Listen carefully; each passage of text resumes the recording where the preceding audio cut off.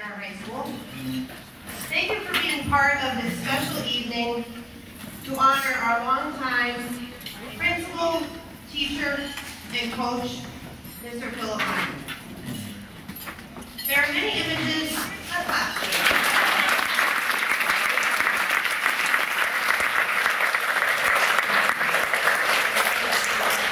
There are many images that come to mind when we think of Mr. Meyer.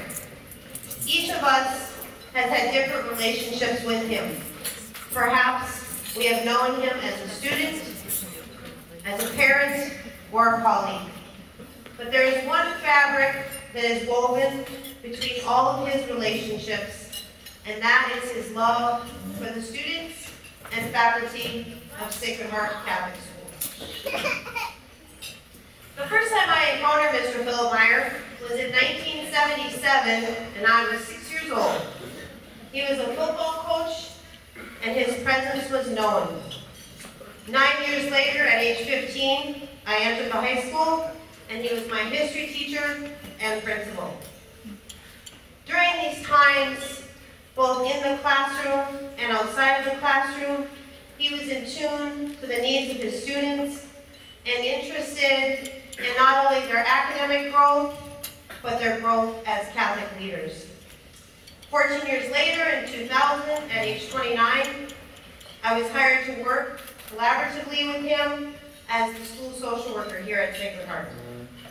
And now, in 2013, as a parent of a Sacred Heart High School sophomore and a member of the School Advisory Council, we continue our friendship and we continue to work together for Sacred Heart School. There is no doubt that Mr. Phil Meyer has come to be part of the fabric he so profoundly embraces. Some would say he is Sacred Heart. What I know to be true about this community is that we are here to honor and acknowledge his great contribution to Catholic education and to celebrate all that is good and true in his heart. When I was in school, we used to say, "We bleed purple." I would venture to say that he bleeds purple, but I would add, he has a heart of gold.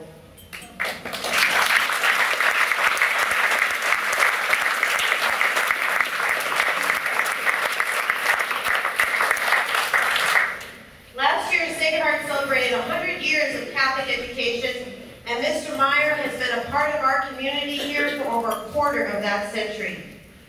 Mr. Meyer, if you leave with nothing else this evening, please leave with the memory of a community and a family that loves and cares for you,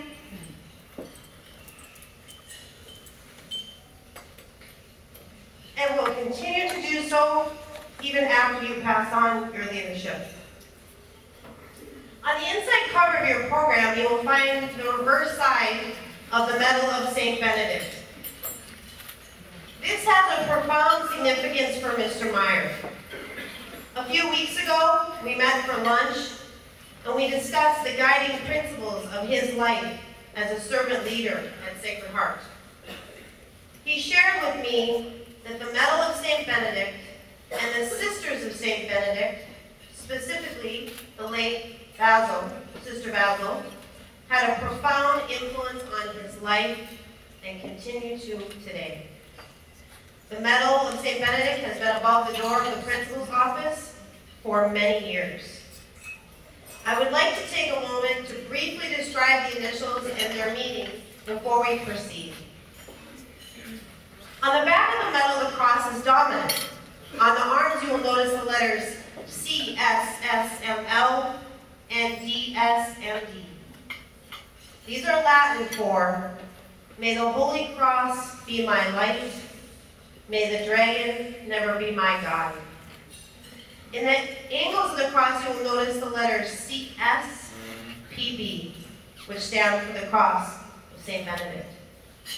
Above the cross is the Latin word for peace, which has been the Benedictine motto for centuries. And around the margin of the medals are the letters VRSN, SMB, SMQ, LIBB, which is a Latin prayer of exorcism against Satan. It goes like this: "Begone, Satan, never tempt me with your vanities. What you offer me is evil. Drink the poison yourself." So why does this matter, and what does this have to do with Mr. Meyer? My answer is, it has everything to do with Mr. Meyer. By the conscious and devout use of the metal, it becomes, as it were, a constant silent prayer and a reminder to us of our dignity as followers of Christ.